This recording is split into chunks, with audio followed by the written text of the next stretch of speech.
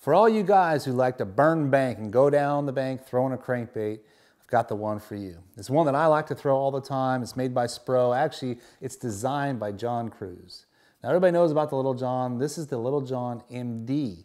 A little bit bigger lip on it, so you're going to get a little extra depth out of it. Runs anywhere from 7 to 9 feet, depending on the line size that you choose to throw. Whether it be 10 pound, 12 or 14, or if you're in real thick stuff, anywhere from 15 above on that. You're not going to get the real depth that you want, but you're going to have that strength if you're coming around cover and so forth, and not going to lose the fish. So they come in an array of colors. It still has the great action like the Little John, like we all love. We caught a lot of fish on it.